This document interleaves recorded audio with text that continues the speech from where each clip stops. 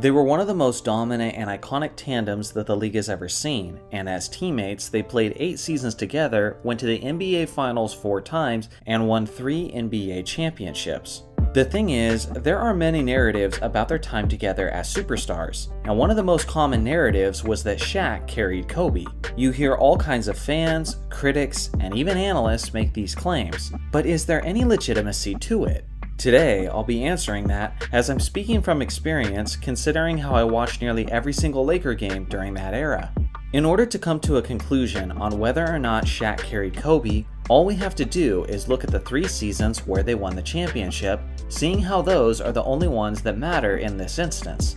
Their first championship run came in the 1999-2000 season, and with Shaq in his prime MVP form and Kobe ascending as a young superstar, they completely steamrolled the Western Conference, finishing with a 67-15 record. Although the Lakers were running the triangle offense under Phil Jackson and Tex Winter, make no mistake, the regular offensive game plan was designed to run its way through Shaq, as the Lakers played an inside-and-out style of basketball. Kobe would have plenty of opportunities in isolation plays, but the vast majority of the time, the Lakers were looking to feed the big man down low. It was normal for Phil Jackson to ask Kobe to stop looking to score so much in order to get Shaq more involved. But when Shaq was having scoring streaks of his own, Jackson almost never reined him in order to give Kobe more opportunities, which is further evidence that Los Angeles looked to run their offense primarily through O'Neal. Especially during the regular season, Shaq held a strong advantage over Kobe statistically, as the Diesel averaged 29.7 points, 13.6 rebounds, 3.8 assists, and 3 blocks on 57.4% shooting. Not only was Shaq likely the most dominant offensive player throughout the regular season, but he also finished as that season's runner-up for the Defensive Player of the Year award.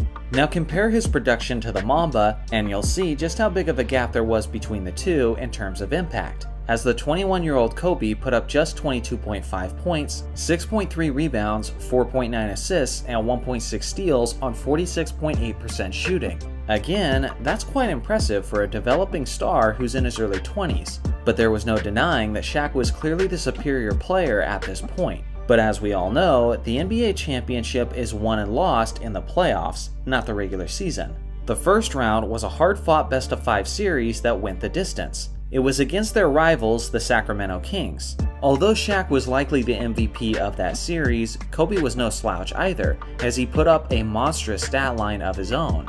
In the second round, the Lakers handily defeated the Phoenix Suns 4-1, and Shaq once again clearly outshined Kobe in terms of production. With that being said, Kobe's impact was still tremendously significant throughout the series, as he not only poured in decent numbers offensively, but he also completely locked down Phoenix's all-star point guard Jason Kidd, who shot awful percentages and committed a total of 18 turnovers thanks mostly to the Mamba smothering him consistently. In the Western Conference Finals, the Lakers and Blazers had a hard-fought 7-game series. Once again, Shaq clearly outproduced Kobe offensively, but Bryant was incredible defensively and even averaged more block shots that series than Shaq did. One thing that's often forgotten is that the Lakers were heading into the fourth quarter of Game 7 trailing by a whopping 13 points. And although the famous lob from Kobe to Shaq is the iconic moment in people's minds, many people don't realize that it was Kobe who led the charge that saved the Lakers season, as he outscored Shaq, out-assisted him, out-rebounded him, and out-blocked him with half the amount of turnovers. In other words, one may go as far as saying that Kobe was the one who carried the Lakers in the most crucial game of their season. On to the NBA Finals now, where the Lakers and Pacers went to 6 games before Los Angeles eventually clinched their first title in over a decade. Shaq was named the Finals MVP of that series, and rightly so, as he completely and utterly outclassed Kobe statistically, while playing in all 6 games, compared to Kobe, who missed nearly 2 whole games due to his famous ankle injury. Bryant did have that iconic overtime sequence in Game 4, where he took over the game after Shaq had fouled out and hit 3 incredibly clutch shots to seal the win for Los Angeles. Based on that game alone, you have to recognize that Kobe at least had somewhat of a positive impact on the series. But given how much Shaq dominated throughout the rest of the series, it still may be fair to say that O'Neal carried the Lakers in these finals. The thing is, in all 3 of the Lakers' championship runs, the NBA championship was likely decided in the Western Conference Finals, since the 2 best teams overall were clearly represented by the West. If Kobe doesn't come up clutch to defeat Portland in 7 games, then Shaq isn't able to dominate the NBA Finals in the first place. So in conclusion, is it fair to say that Shaq carried Kobe in the 2000 season? I would say that it's at least plausible, and I would respect someone's opinion either way. But one thing that can't be argued is that Shaq was clearly Batman in their first championship run, while Kobe played the more complementary role of Robin. Now let's tackle the 2000 to 2001 season. Kobe's individual skills took a huge leap forward this season, as him and Shaq had nearly identical scoring averages at the end of the regular season. But that's where they began their historic undefeated run through the Western Conference playoffs. Once again, it was the popular belief among people who followed the NBA that the Western Conference was much stronger than the Eastern Conference during this era. And with that being said, Kobe was arguably the best player on the Lakers during those inter-conference battles, as he efficiently filled up the stat sheet and dominated the game on both ends of the court. One of their more crucial series was their sweep over the first-seeded San Antonio Spurs in the West Finals, and in that series specifically, Kobe was almost certainly the MVP of that 4-game stretch. When the NBA Finals came, it was O'Neal who yet again dominated on a historic level, putting up completely insane numbers regardless of the fact that he was being defended by that season's Defensive Player of the Year, Dikembe Mutombo. Considering how Kobe was arguably the best in the West playoffs, it would be insanely inappropriate to say that he was carried this season, regardless of the fact that Shaq was the definitive Finals MVP against Philadelphia. In conclusion, Kobe was not carried in 2001. This brings us now to the final championship year of the Lakers three-peat, the 2001 to 2002 season. Shaq's regular season numbers indicated that he was still the premier player in Los Angeles, but Kobe put up solid all-around numbers of his own, as the Lakers finished the regular season with a 58-24 record. Once again, Kobe was pretty solid throughout the Western Conference playoffs, as they had a tough road through Portland, San Antonio, and Sacramento. He wasn't as efficient as the previous postseason, but he still produced greatly and made plenty of timely baskets that were the difference in many close games. In the 7th and deciding game against Sacramento, Kobe dropped 30 points, 10 assists, and 7 rebounds. Without his impact, Sacramento are the ones that win that series. Of course, the refs might have had something to do with that too, but that's a topic for another video. With all of that being said, Shaq consistently outproduced Kobe this postseason, and in the NBA Finals against the New Jersey Nets, the Diesel was the main reason the Lakers swept them so handily, as he deservedly won his 3rd straight Finals MVP. Shaq absolutely dominated, as he broke the NBA Finals record for the most points scored in a 4-game series. This completely overshadowed Kobe's terrific performance, as the Mamba scored roughly 27 points per game on insanely efficient shooting splits. Although Shaq deserved every Finals MVP he got, you can't deny Kobe's crucial impact when the games mattered the most. For this reason, the conclusion is that Kobe was not carried by Shaq in the 2002 season. Now let me make this extremely clear. As we reflect and evaluate the Lakers three-peat, the evidence is clear that Shaq was the best player during those championship runs, and frankly, it wasn't all that close. He was Batman and Kobe was Robin. Whoever argues otherwise either simply didn't watch, or is just being an extremely biased Kobe fan. Kobe was between the ages of 20 to 22, while Shaq was in his late 20s and in the prime of his career. Considering where they were at in their careers, it's understandable that this is how the pecking order unfolded.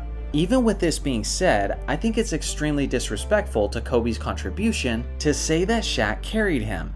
When I think of the word carried, I think of LeBron dragging an injury-laden Cavs team to the NBA Finals in 2018. I think of Kobe willing the Lakers to the playoffs in 2006 with guys like Smush Parker and Kwame Brown in the starting lineup. I think of Michael Jordan willing his team of mostly crackheads to the playoffs and dropping 63 points against the first-seeded Boston Celtics in 1986. Those are legitimate examples of superstars carrying their teams. Shaq and Kobe simultaneously steamrolling the league together as complementary superstars is far from the definition of a carry, even if Shaq was clearly the superior player. He's one of the greatest players of basketball history, and is arguably the most dominant player to ever live. So making a video that asks the question, how good was Shaquille O'Neal really, may seem ridiculous when the answer seems so obvious. Really, really good. But as someone who followed the entirety of Shaq's career very closely, I can definitely say that there's some underappreciated aspects and some misconceptions about his game and legacy. Today, we're analyzing the career of Shaquille O'Neal as we attempt to gain a more thorough and educated perspective of his resume. It was no secret that Shaq was a highly coveted prospect heading into the NBA, as he was taken out of LSU with the first overall pick in the 1992 draft by the Orlando Magic. This was a very different version of the Diesel than the one that we would come to know in Los Angeles, as this younger version of Shaq was slimmer, quicker, more agile, and simply more athletic overall. In many ways, this version of Shaq strongly resembled a prime Giannis, as he had lean muscle and was capable of handling the ball and could even take it coast to coast if he wanted to. This wasn't incredibly common, as he was still a true center at his core, who relentlessly dominated the game in the paint. In his rookie season, he was 7 foot 1 inches tall and was hovering around 300 pounds and played in 81 of the 82 games, as he poured in averages of 23.4 points, 13.9 rebounds, and 3.5 blocks on 56.2% shooting. Due to his dominance, the Magic improved their record over the previous season by 20 wins, and he was immediately being recognized as one of the best centers in the entire league. Simply put, it was one of the all-time great debut seasons of NBA history, as the 20-year-old was one of the most NBA-ready rookies that the league has ever seen. The following season, they drafted the incredibly gifted and dynamic point guard Penny Hardaway, and this is when Shaq's Magic went from simply a young team with potential to a young contender in the Eastern Conference. At this point, Shaq was only 21 years old, as he led the Magic to a 50-32 record as a sophomore, as he put up 29.3 points, 13.2 rebounds, and 2.9 blocks on 59.9% shooting. He led the league in overall field goal percentage, he was second in scoring, second in rebounding, and fourth in blocks. Again, he achieved all of this in his second season, while going up against the strongest era of the big man that the league has ever seen. In total, Shaq spent 4 years in Orlando and was close to winning the championship on multiple occasions. The first instance was in the 1995 NBA Finals, where his Magic was famously swept by the more experienced Houston Rockets. But what many people don't realize is that despite being beat by Hakeem, Shaq had a dominant series and was certainly blameless in their defeat. The other instance was in 1996, where his 60-win Magic were eliminated in the Eastern Conference Finals by the 72-10 Chicago Bulls. Then in the summer of 1996, Shaq stunned the city of Orlando by leaving for Los Angeles, where the real meat of his legacy would begin. During this era is when Shaq started to reach his peak dominating form. He did put on a significant amount of weight, but in the early years with the Lakers, much of that was sheer muscle mass. Yes, this did decrease some of the speed and agility of the Diesel, but that doesn't mean that Shaq's only skill set in Los Angeles was simply overpowering people. That is a common narrative about his prime, that Shaq simply scored in bunches by bullying the opponent. And although he did certainly manhandle the opposition, it's not quite his entire skill set. One thing that's rarely mentioned is that Shaq had extremely underrated footwork. Sure, he wasn't Hakeem Olajuwon or Kevin McHale, but Shaq often took advantage of every step and intelligently utilized his pivot foot to get himself into the best positions for scoring. He also had an extremely reliable jump hook shot for the instances where he wasn't close enough to simply dunk the basketball over the defender. Another specific quality that is rarely spoken of was Shaq's willingness to punish the opponent physically regardless of his God-given size. Kobe Bryant spoke about this rare mentality in an interview several years ago. For sure. I mean, this guy was a force like I have never seen. I mean, it was crazy. You know, a guy at that size, generally guys at that size are a little timid and they don't want to be tall. They don't want to be big. Man, this dude he did not care. He was mean. He was nasty. He was competitive. He was vindictive. For 3 straight years under Del Harris, Shaq and the Lakers looked like a promising team, ready to compete for the NBA championship. But it wasn't until his first year with Phil Jackson that he would finally break through and reach the mountaintop. It also happened to be the greatest season of Shaq's career on an individual level, as he won his lone MVP in the 1999-2000 season, with averages of 29.7 points, 13.6 rebounds, 3.8 assists, and 3 blocks on 57.4% shooting. That season, he was first in scoring, second in rebounds, first in assists among centers, third in blocks, and first in field goal percentage.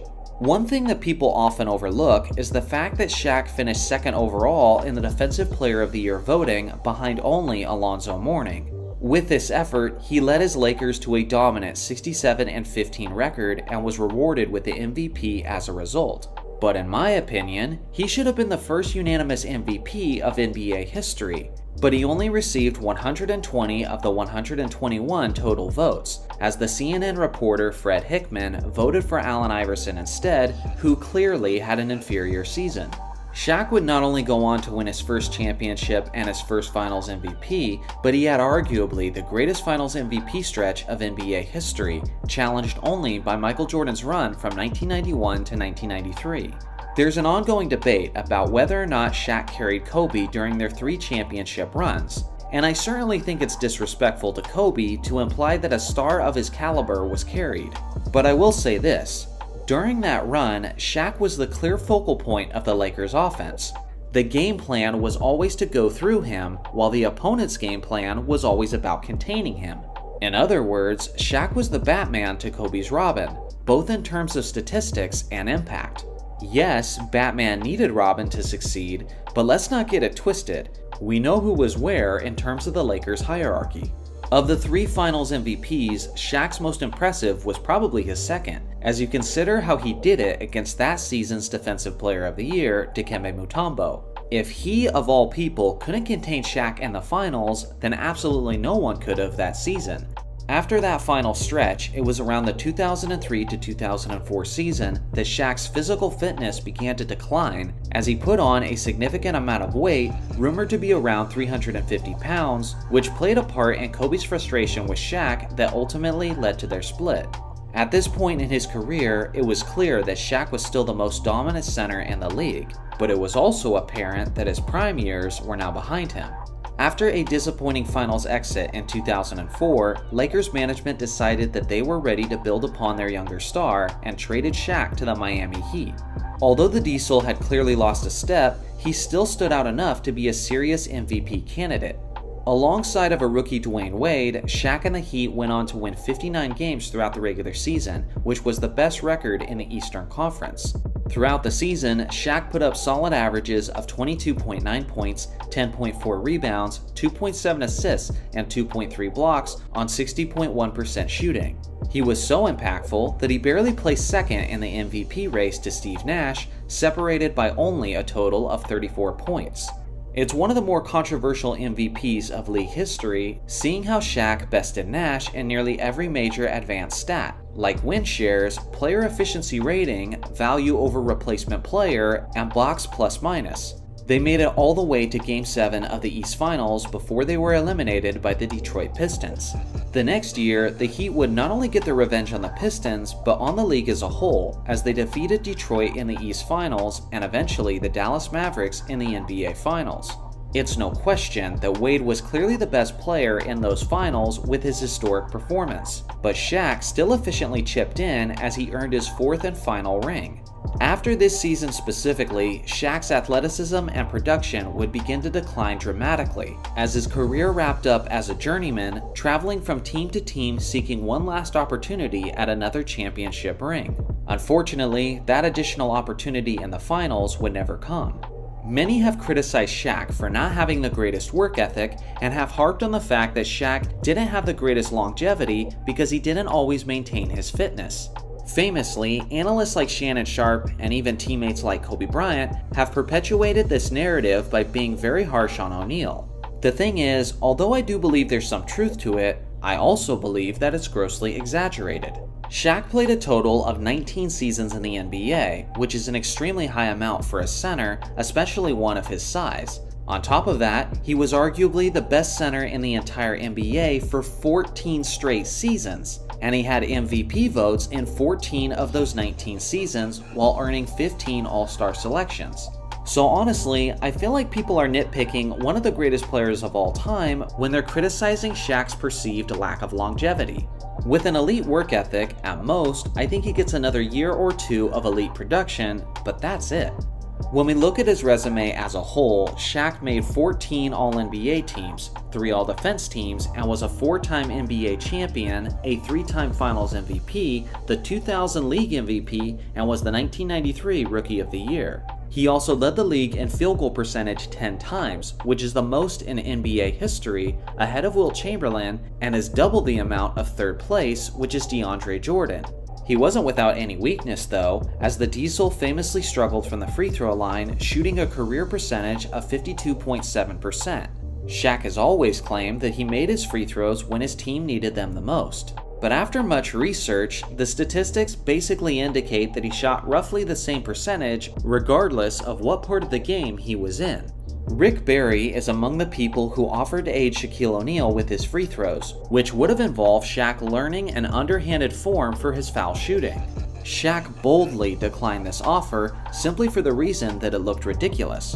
It's unfortunate that Shaq was so prideful in this area, because if Shaq had actually been a great free throw shooter, then he likely would have finished his career as the consensus greatest player of all time. Regardless, all in all, Shaq is one of the greatest players of all time, and along with Michael Jordan and Bill Russell, he's easily one of the greatest NBA Finals performers that the league has ever seen. Draymond Green famously made comments that he could give Shaq some problems, and now, because of his ridiculous delusion, I regularly see posts like this circling around social media. Sure, there is the narrative that Dennis Rodman and Ben Wallace put the clamps on Shaquille O'Neal, but that's just not true. Here are Shaq's career averages, and these are his career averages specifically against Dennis Rodman and Ben Wallace. At best, they did a decent job of containing Shaq, but absolutely no one can put the clamps on the Diesel. In all of my years of watching the game of basketball, I've never seen anyone impose his will to the degree that Shaq did. Every once in a while, it does irk me when people refer to Shaq as the most dominant player to ever play, because newsflash, Wilt Chamberlain once existed. With that being said, I kinda get it from a certain perspective. Shaq's dominance wasn't just about scoring points over the opposing player, but it was his unparalleled bullying nature. The 7'1", 325-pound Diesel was not a gentle giant in the slightest. He would use his strength, his shoulders, his elbows, and his sheer ruthlessness to dunk over the top of opposing centers. He made real-life giants look like junior varsity players by how he overpowered them.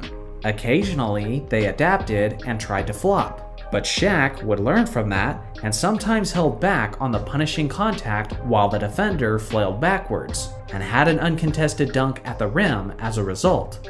Listen, there have been other all-time great scoring bigs in NBA history, like Kareem, Hakeem, and Wilt, but none of them did it like Shaq did, as each of those other centers relied more on the finesse aspect of their game.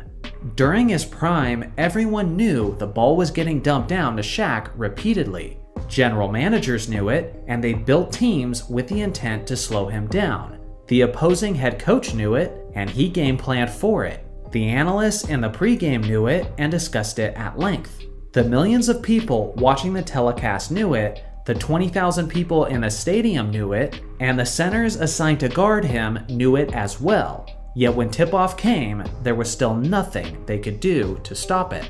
That should be the very definition of dominance.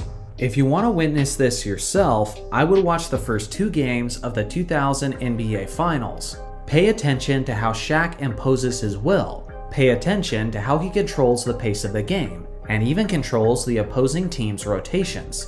Watch how he gets numerous players in foul trouble, and how he simultaneously opens up the floor for his three-point shooting teammates. He was truly one of a kind, and honestly, I don't think I'll see a player like him ever again. For me, the most underappreciated aspect of Shaq's game was his stellar footwork. There was a couple different choices for me to choose from. Shaq's passing ability and vision is something that people rarely talk about, but I gotta give the slight edge to his footwork. A lot of people view Shaq as the big, dominating figure who mindlessly bullied players in the paint. Although Shaq certainly imposed his will on smaller defenders, he didn't do it without his fair share of skill. Referees are on the lookout for traveling violations, but it always felt like they kept an eye on Shaq even more critically. Opposing centers often had few ways to defend the Diesel. He was the most dominant force in modern basketball history thanks mostly to his brute strength and size. But you don't get as dominant as he was without skill and knowing how to execute. In 1995, Shaq and Hakeem were at the center of the debate for the title of the best big man in the entire NBA. But Hakeem basically squashed that debate as soon as the NBA Finals were played in June. It was between Shaq's Magic and Hakeem's Rockets, but it was hardly a contest as the Rockets swept the Magic in just 4 games. Although both centers played extremely well and each put up strong numbers, it was clear which big man had firmly established himself as the man on top of the basketball world. This narrative didn't sit very well with the Diesel, who said he believed that he was still the better big man. So Shaq sent this letter to Olajuwon challenging him to a game of one-on-one to settle the score once and for all. Hakeem actually accepted the challenge and hype began to swirl around the basketball world. This was such an anticipated and expected event that there was even television ads to promote the showdown. Unfortunately, Hakeem Olajuwon injured his back leading up to the event, and the matchup had to be cancelled just a day before they were set to square off. Shaq was later asked in an interview if he thought Hakeem was just looking for an excuse to back out, but Shaq had too much respect for the dream and said that he didn't believe that was the case. Let me know in the comments who you think would have won in that one-on-one scenario. So what were the 10 greatest Finals MVP performances of NBA history? Well, this list is somewhat subjective, but I think I've put together a pretty good one.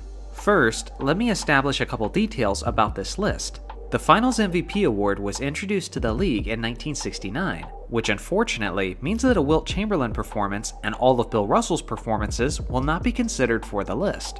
Yeah, it sucks, but I want to stick to the official MVP awards. And if you would like to see these legends get some love, there's plenty of other videos that do that on this channel. Also consider the fact that these are the greatest Finals performances from the greatest players of all time. So just because a specific performance doesn't make the top 10 list doesn't mean that I didn't think it was great, or even that I didn't think it was amazing. It just means that the bar is set absurdly high. So with that being said, here's the list of honorable mentions. Got it? Great. Now that I've emotionally triggered some of you, let's continue. Number 10, Dwayne Wade in 2006. It was a finals matchup between the Dallas Mavericks and Wade's Miami Heat. After Dallas took a commanding 2-0 lead in the series, that's when the dynamic 24-year-old took his game to the next level and dominated the series from that point on, in what was described at the time as a Jordan-esque type performance. On the series, Wade averaged 34.7 points, 7.8 rebounds, 3.8 assists, and 2.7 steals on 46.8% shooting. 3 out of the final 4 games of the series were decided by only 1 basket, and Wade's clutch gene was certainly the deciding factor in the series. Now you could argue that Wade should be higher on the list, but there's a lot of controversy tied to this series in terms of its refereeing, and this series from Wade holds the finals record for the most free throw attempts in a 6-game series with 97. Shaquille O'Neal in 2000 is in second place with 93 free throws, and remember, he had the hack-a-Shaq strategy helping him get that high. In Game 5 alone, Wade shot 25 free throws, while the entire Dallas Mavericks team shot 25 free throws as well. So again, it's an incredibly impressive performance from Wade, but due to the questions of its legitimacy, I'm afraid I can't rank him any higher than the 10th spot. Number 9, Magic Johnson in 1987. The 1987 Finals was the third and final matchup of that decade between the Lakers and Celtics. Offensively, Magic dominated this series in as many ways as possible, as it was one of the strongest dual-threat series the league has ever seen in terms of his scoring and facilitating. He was also ridiculously efficient, as he shot 54.1% from the field and 96% from the free throw line. On the series, he put up 26.2 points, 13 assists, 8 rebounds, and 2.3 steals. Despite his pass-first tendencies, he actually led all players in scoring in 3 out of the 6 games that series. He also had the iconic game-winning baby skyhook in the crucial 4th game in Boston Garden. Magic ultimately led his Showtime Lakers to win the series in 6 games, and it was such a dominant performance that even Larry Bird basically conceded that Magic was the best player in the game at that point. Number 8. Shaquille O'Neal in 2002. It was the 3rd championship of the Shaq and Kobe three-peat, and New Jersey basically never stood a chance, and the biggest reason for that was the fact that they had absolutely no answer for the Diesel, as he dominated with 36.3 points, 12.3 rebounds, 3.8 assists, and 2.8 blocks on 59.5% shooting. As a result of his presence and power in the paint, all of New Jersey's bigs were consistently in foul trouble. And to top it off, Shaq hit 45 of his 68 free throw attempts during the series, which is 66.2%. That's certainly not elite, but by Shaquille O'Neal standards, that's fantastic. His 145 points over the course of the series is the most points ever scored in an NBA Finals sweep. Number 7. Michael Jordan in 1991. This was the highly anticipated matchup between Magic and Michael, the Los Angeles Lakers and the Chicago Bulls. The Lakers took the first game, but after that point, Jordan began to take control, and the Bulls never looked back, winning the next 4 games straight. At one crucial stretch in Game 2, Jordan hit 13 straight field goals without a miss, and finished the game with 33, 13, and 7 on a ridiculous 83% shooting. On the series as a whole, he averaged 31.2 points, 11.4 assists, 6.6 rebounds, 2.8 steals, and 1.4 blocks on 55.8% shooting. What's incredible is how he destroyed the competition at different points with his scoring and then with his facilitating, as Jordan averaged only 1 less assist than Magic did during the series, while being more efficient and outscoring him by nearly 13 points per game. It's worth mentioning that Jordan also hit the most crucial shot of the series, where he made this game-tying basket, which forced Game 3 to overtime, where they eventually prevailed. Number 6. Hakeem Olajuwon in 1995. In what was expected to be a colossal battle with Shaquille O'Neal and the Orlando Magic, Hakeem proved why he was the best and most skilled big man in the game, as he had a tremendous impact on almost every aspect of the game. On the series, he put up 32.8 points, 11.5 rebounds, 5.5 assists, 2 steals, and 2 blocks on 48.3% shooting. The Dream led his Rockets to sweep the Orlando Magic, and he led all players in scoring in each of the 4 games. Considering the fact that they were only the 6th seed, this was one of the more improbable champions of NBA history, but it also speaks volumes about Olajuwon's clutch gene in the postseason. Number 5. Tim Duncan in 2003. It was a finals matchup between Tim Duncan's Spurs and the New Jersey Nets. Many people didn't witness this remarkable performance, as the 2003 championship was one of the least viewed NBA finals of league history. But those who did see it fortunately got to see the great Tim Duncan at his very best. In this series, he put up a monstrous 24.2 points, 17 rebounds, 5.3 assists, and 5.3 blocks on 49.5% shooting. The Nets had no answer for him anywhere on the court, as he started off the series in Game 1 with 32 points, 20 rebounds, 6 assists, and 7 blocks in a 12-point victory. But the way he closed out the series was arguably even more impressive. In the championship-clinching 6th game, he had 21 points, 20 rebounds, 10 assists, and 8 blocks, nearly getting the historic quadruple-double. But there's actually some controversy tied to this game, as many people believe that 2 more block shots should have gone to Duncan. Only 4 players in league history have ever achieved the quadruple-double, and no one has done it in the playoffs. But if these 2 blocks had counted toward Tim Duncan's total, then this would have been a quadruple-double on the game's biggest stage and in the final game of the season. That's legendary stuff, to say the least. Number 4. Shaquille O'Neal in 2001. It was the second of the Lakers' 3 straight championships, and Shaq was his usual dominant self on both ends of the court. He absolutely destroyed the Philadelphia Bigs with 33 points, 15.8 rebounds, 4.8 assists, and 3.4 blocks on 57.3% shooting. Shaq bullying the opponent in the paint and putting up these numbers over a 5-game series is impressive enough as is, but what makes it even more astonishing is how he did this up against that season's Defensive Player of the Year, Dikembe Mutombo, and he was still unstoppable and wasn't even contained in the slightest. On the other end, the 76ers were struggling to score in the paint, as Shaq's contested shots and his 3.4 blocks was his personal best in the finals. Number 3. LeBron James in 2016. It's hard to overstate how incredible this finals performance was from the King. A comeback from a 3-1 deficit, making one of the most iconic defensive plays of all time in the closing moments, to defeat the greatest regular season team ever, the 73-9 Warriors, while delivering the first and only championship in Cleveland Cavaliers history. Over the course of that 7-game series, he put up 29.7 points, 11.3 rebounds, 8.9 assists, 2.6 steals, and 2.3 blocks on 49.4% shooting. This is the only time in NBA Finals history where a player has led both teams in all 5 major stat categories. Offensively, defensively, and in the clutch situations, this was a legacy-defining moment for LeBron. Number 2. Michael Jordan in 1993. It was a matchup against Charles Barkley and the Phoenix Suns, where the Bulls secured their 3rd straight championship in 6 games, and Jordan was arguably never better than he was in these finals. To his credit, Barkley had an incredible series of his own, but it hardly mattered because Jordan was simply on another level. On the series, he put up 41 points, 8.5 rebounds, 6.3 assists, and 1.7 steals on 50.8% shooting. He led all 6 games in scoring, he scored over 40 points in 4 straight games, including a 55-point performance in a close Game 4 victory, and his 41 points per game is the highest average of NBA Finals history. Dan Marley of the Phoenix Suns was a strong 6'6" wing who was on the NBA's second all-defense team that season, which makes him the second best defender at his position this season. But the reality is, Michael Jordan made him look like a bad defender because of how brutally he dominated him. If Jordan had just a pretty good series, then there's a good chance that the Bulls would have lost. But because he had what some consider the greatest finals performance of all time, Chicago was able to close it out in 6 games. Number 1. Shaquille O'Neal in 2000. Every once in a while, I go back and I watch this series, and it leaves me in awe each time, especially the first 2 games. In my opinion, no player has ever had a greater impact and influence on a final series than Shaq did in 2000. Over the 6 games, he averaged 38 points, 16.7 rebounds, 2.3 assists, and 2.7 blocks on 61.1% shooting. He led all 6 games in scoring, he led 5 out of the 6 games in rebounding, and he led 5 out of the 6 games in blocked shots.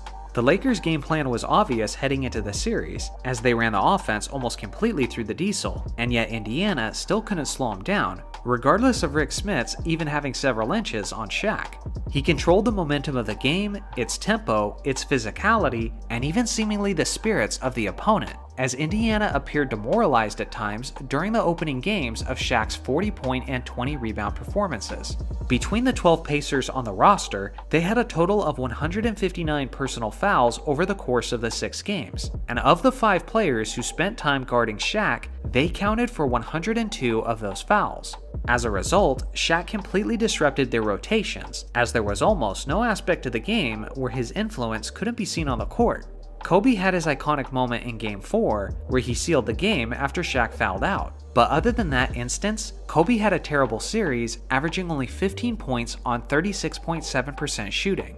The biggest help that Shaq had was all the shooters he freed up by drawing the extra attention, by having the defense collapse upon him. So in a sense, Shaq even deserves some credit for their success as well. When you consider production and overall positive impact on the game, 2000 Shaq is my choice for the greatest finals MVP of all time. When we talk about the biggest trade steals in NBA history, what are some of the trades that come to mind? A few examples would be a rookie Kobe Bryant to the Lakers for Vlade Divac, a young James Harden to the Rockets for mediocre pieces, or Boston basically taking all of Brooklyn's future picks for an aging Kevin Garnett and Paul Pierce. The list goes on. But one of the trade steals I see so rarely mentioned was Shaquille O'Neal traded from the Lakers to the Miami Heat in 2004. It's probably because at first glance, a lot of people don't think this trade was actually a steal at all, or all that lopsided. To break down the trade specifically, the Miami Heat received Shaquille O'Neal. The Lakers received Lamar Odom, Brian Grant, Caron Butler, and Miami's future first-round pick. Lamar Odom was the only player in this trade that eventually contributed to the Lakers' championships in 2009 and 2010. Brian Grant was a 6'9" center who was coming off of a season that he averaged only 8 points and 6 rebounds in 30 minutes per game. Grant went on to play only one season with the Lakers in which he averaged nearly a whopping 4 points and 4 rebounds. Caron Butler was coming off of a season where he averaged only 9 points on less than 40% shooting. Caron also only spent 1 year with the Lakers, and although Caron Butler eventually developed into a good player, he wasn't one at the time of the trade and wasn't with the Lakers long enough to make any real impact. The Lakers did receive Miami's first-round draft pick, but how valuable is that future first-round pick going to be when you just gave that team Shaquille O'Neal, who now plays in a weaker Eastern Conference? Miami was obviously going to make deep playoff runs after this trade, meaning that the Miami pick that now belonged to the Lakers was essentially just a hopeful late-round shot in the dark. The pick eventually turned into the 26th pick in the draft, which the Lakers used to select Jordan Farmar, who is at best a decent rotation player for the Lakers. In reality, Lamar Odom was the only solid piece the Lakers got in return for Shaq. I get that Odom was a quality player for LA and definitely had an impact for them, but let's put that into the correct perspective. For the Lakers, Lamar was a sixth man and a regular Sixth Man of the Year candidate. If you had to trade away a still transcendent and dominant Shaquille O'Neal in a league where big men were often the best players on championship teams, who was still an elite rim protector defensively, averaging over 20 points and 12 boards, who had championship experience and was a recent 3-time Finals MVP, who was the best player on last year's Finals and only barely into his 30s, and the best piece you got in return is a Sixth Man of the Year candidate? How many of you would take that deal? Honestly. It wasn't until Andrew Bynum was drafted and Pau Gasol was acquired in a trade from Memphis that the Lakers actually became contenders again. Both of these moves had nothing to do with the Shaq trade. The Lakers made these moves in spite of the terrible Shaq trade.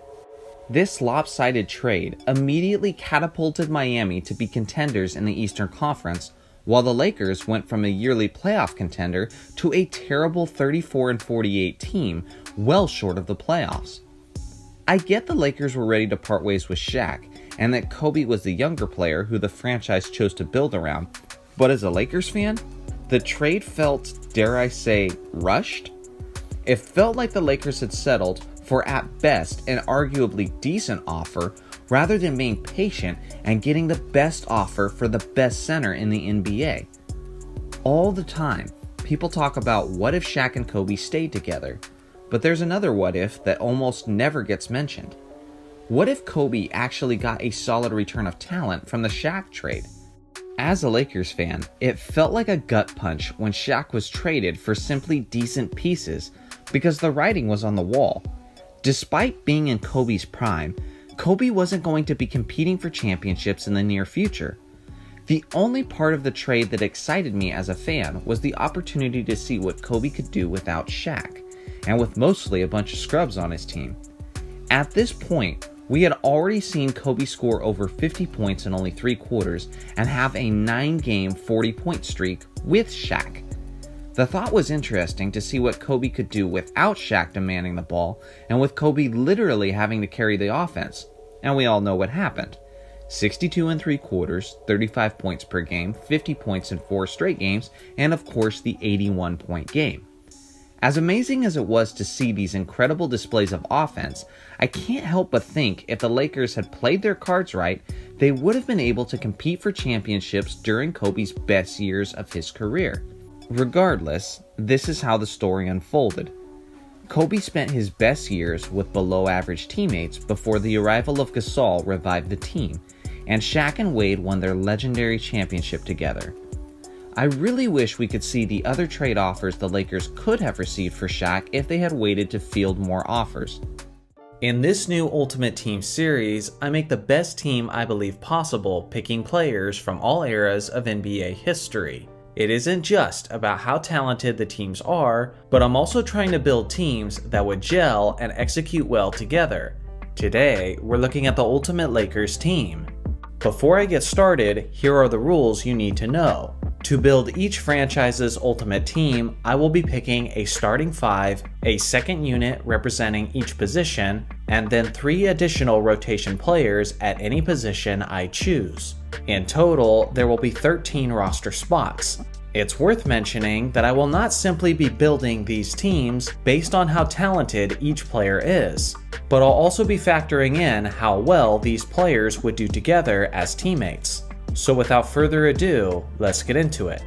Starting at the point guard position is the face of Showtime, Magic Johnson.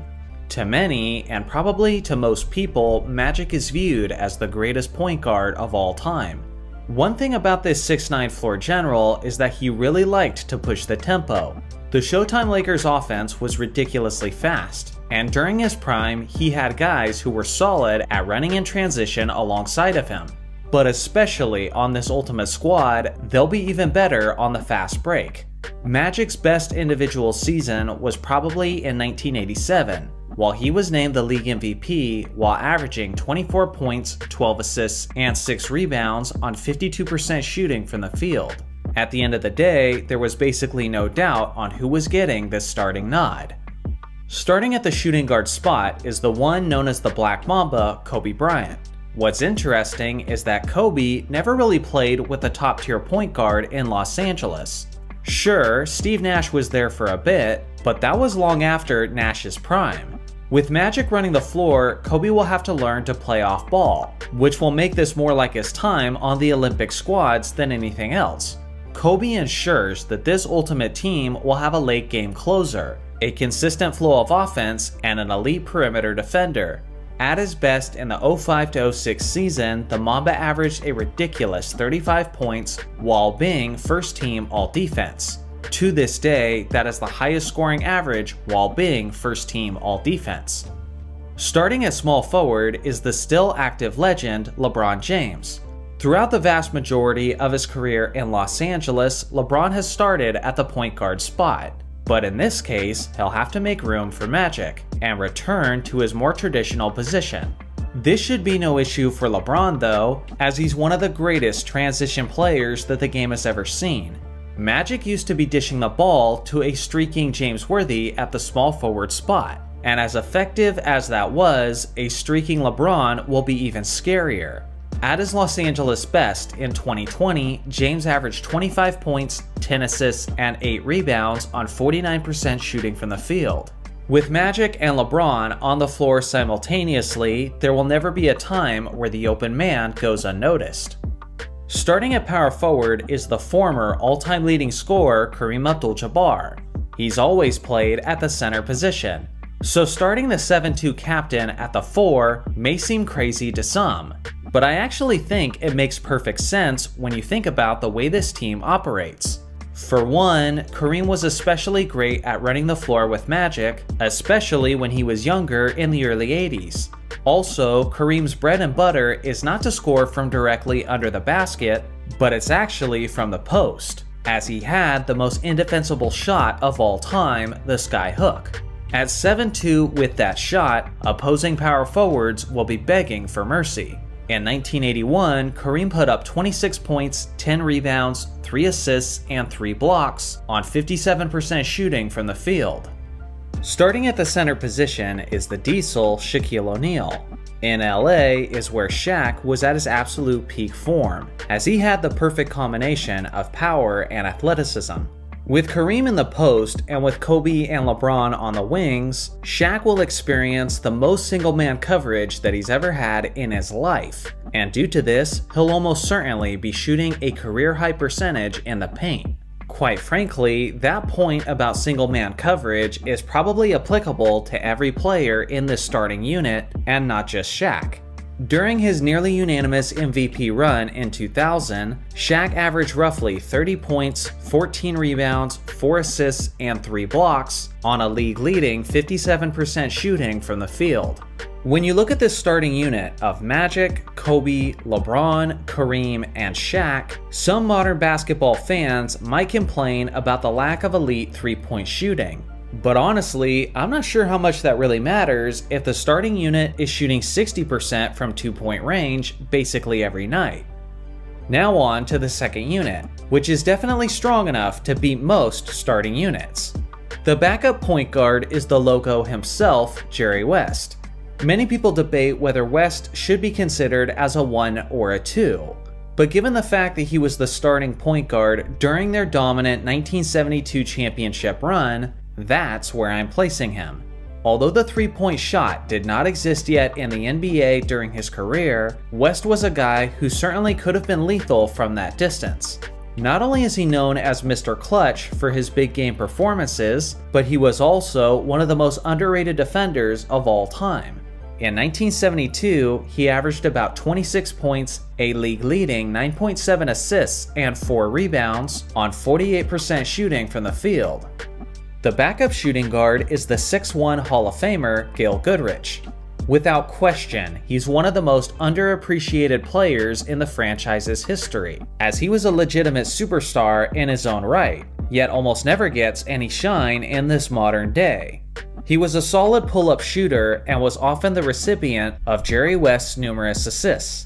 In their 1972 championship run, he averaged 26 points, 4 assists, and 4 rebounds on an elite 49% shooting. He may be battling for minutes with all of these incredible guards, but he'll never be a bad option when he's on the court. The backup small forward is the dominant Elgin Baylor. To this day, he holds the NBA record for the most points scored in a finals game with a total of 61, which basically sums up just how explosive he was offensively.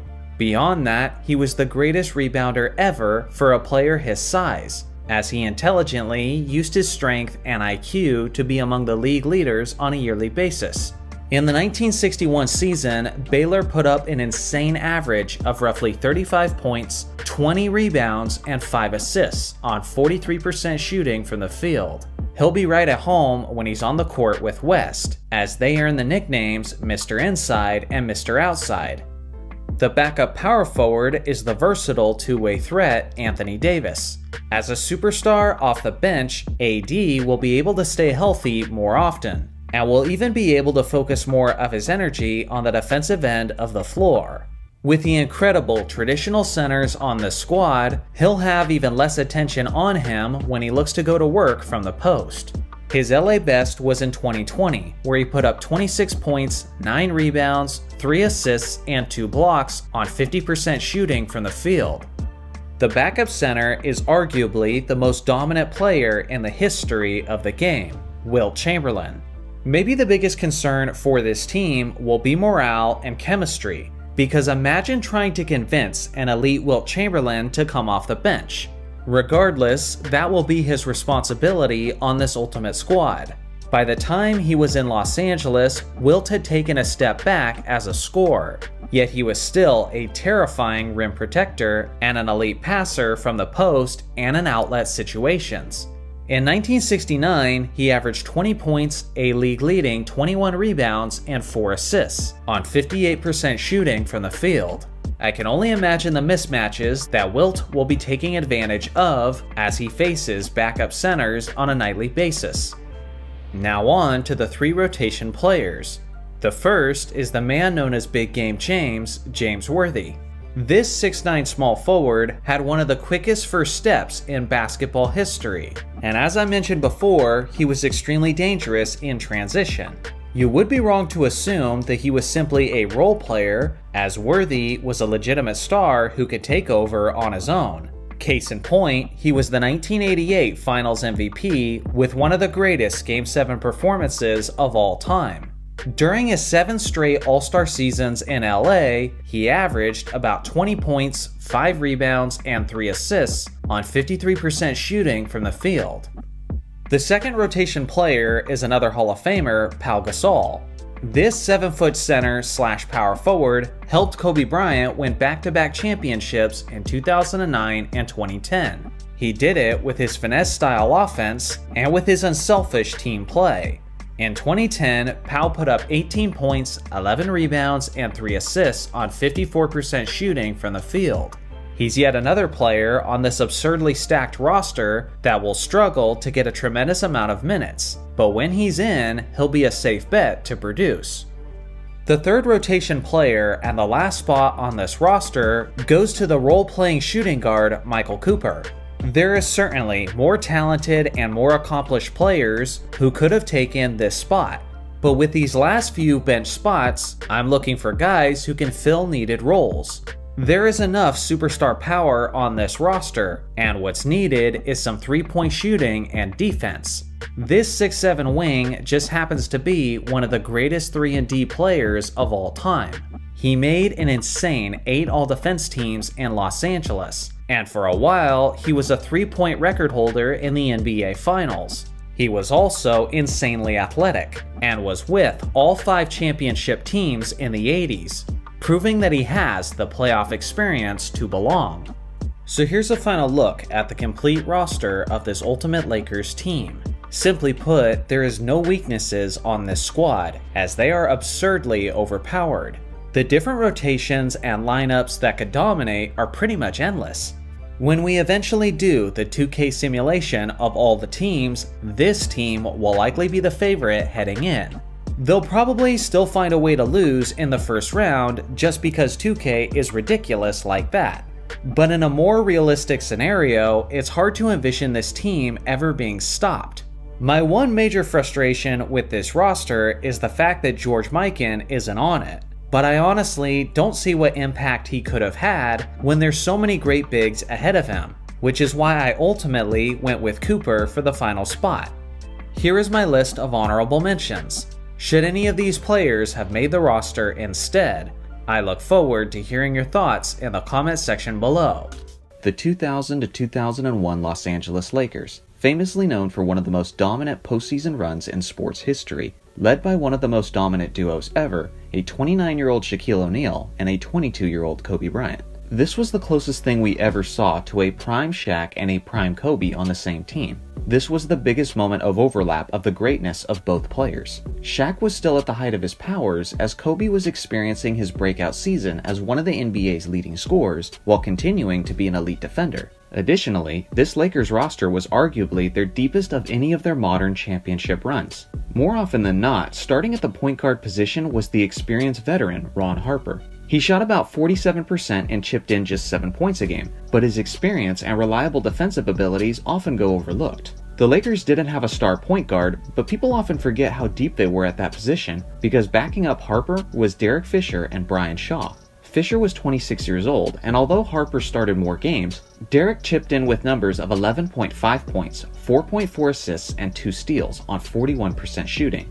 Whenever the defense would collapse on Shaq, which was basically all the time, Fisher was one of those solid options for him to kick the ball out to, as Derek shot 40% from 3-point range over the course of the regular season and shot a ridiculous 51.5% from 3-point range during the playoffs. Fisher was one of those guys who did all the little things well, whether it be hustle for the loose ball, take a charge at a crucial moment of the game, or automatically knock down free throws from Rasheed Wallace's technical fouls. Fish was the kind of role player that any team would want when the games mattered most. Brian Shaw was a large 6'6" point guard / shooting guard. Sometimes he would back up Harper and Fish, but he would also come off the bench for Kobe as well. Shaw was another reliable option for Shaq to kick the ball out to, as he too upped his game in the playoffs, going from 31% 3-point shooting in the regular season to 35% in the postseason. Shaw was also one of the best lob passers in the entire league. Kobe would sometimes be on the receiving end, but he was more known for his connections with Shaq. The alley-oop pass from Shaw to Shaq was coined the Shaw-Shaq Redemption, in reference to the movie The Shawshank Redemption, which is an all-time great movie, by the way. Kobe obviously started at the 2-guard spot, and this was the beginning of him torching the league. He had improved his scoring average by 6 points from the previous season, as he averaged 28.5 points, 5.9 rebounds, and 5 assists on 46.4% shooting. He was also second-team All-Defense that year. Starting at the small forward position was the 6'7", 31-year-old Rick Fox. He was a solid contributor, putting in about 10 points, 4 rebounds, and 3 assists over the course of the season. Forgive me if I'm starting to sound repetitive at this point, but Fox was yet another reliable 3-point shooter for the ball to be kicked out to, as he shot 39.3% from that distance. Starting at the power forward was the Lakers' big acquisition in the offseason, the 6'10" Horace Grant. Horace was 35 years old at this point, so he wasn't what he once was with the Bulls and Magic, but he still chipped in with about 8.5 points and 7 rebounds a game. He also helped Shaq significantly with the interior defense, which was huge, considering how strong the power forward position was in the Western Conference at that time.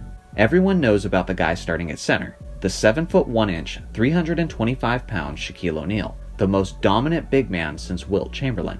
Shaq was coming off of his near-unanimous MVP season with almost identical numbers of 28.7 points, 12.7 rebounds, 3.7 assists, and 2.8 blocks on 57% shooting. There's not much that I could tell you about the Diesel that you don't already know, but simply put, in many ways, Shaq defined that era, especially in the Western Conference. All of the contending teams were focused on acquiring big bodies to throw at Shaq in order to challenge his physicality, and yet regardless, Shaq still dominated playing bully ball. Filling out the roster was the 6'9" power forward, who was one of the most clutch role players the game has ever seen, Robert Horry. And then you had Devin George, Tyronn Lue, Isaiah Ryder, Slava Medvedenko, and simply the greatest dancer of all time, Mark Madsen. Looking at the results of this group, we see that the Lakers finished with a 56-26 record, which was the second best in the league. They had the 21st ranked defense and the number 2 ranked offense that season. They beat teams by an average of 3.4 points over the course of the regular season. They historically dominated in the playoffs with a 15-1 record, although they did not have that season's MVP, who was Allen Iverson. A few of these things are the reasons the 2001 Lakers don't get more credit in the case for the GOAT team title, because a 56-26 record is significantly worse than most GOAT team candidates. Plus, their defense was in the bottom half of the league. And they weren't typically blowing teams out either, as their margin of victory was relatively pretty low. For example, the '86 Celtics, who I've already done a video on, had a margin of victory that was nearly 3 times that of the '01 Lakers. But to completely disregard the Lakers for these reasons could be something that's lacking a bit of context. The 2001 Lakers were coming off of a season where they had just won the championship. Watching most of that regular season, they often seemed complacent, and it appeared as if they were simply cruising through the regular season before they eventually turned up the intensity just in time for the playoffs. And man, did they turn it up. The Lakers won the final 8 games of the regular season heading into the playoffs. Combine that with their 15-1 postseason record, and the Lakers finished the most difficult time of the year, winning 23 out of 24 games. What was incredible about this team wasn't just the fact that they went 15-1 in the playoffs, but it was who they beat to go 15-1. This was at a time when the Western Conference was stacked with talent and powerful teams. They started their postseason run up against the 50-win Portland Trail Blazers, the same team that had pushed them to 7 games in the Western Conference Finals the previous season. They destroyed the Blazers, sweeping them in 3 games with an average margin of victory of 14.7 points. The second round was against their rival, the loaded 55-win Sacramento Kings. Well, despite the hype, the Lakers swept them too, winning by an average of 9.2 points. Shaq and Kobe's imprints were all over this series, as Shaq dropped 44 points and 21 rebounds in Game 1, and then 43 points and 20 rebounds in Game 2. Then it was Kobe's turn, as he dropped 36, 7, and 7 in Game 3, and 48 points and 16 rebounds in Game 4. Surely the San Antonio Spurs would give a greater challenge. This San Antonio squad was led by Tim Duncan, David Robinson, and Derek Anderson. They had finished the regular season with a 58-24 record, which was the best record in the entire league, even greater than the Lakers. On top of that, San Antonio had the best defense in the league as well. The Lakers were not supposed to sweep this team. But not only did they do that, but they absolutely demolished them with an average margin of victory of a whopping 22.2 points. Kobe was leading the way, averaging 33, 7, and 7 on 51% shooting.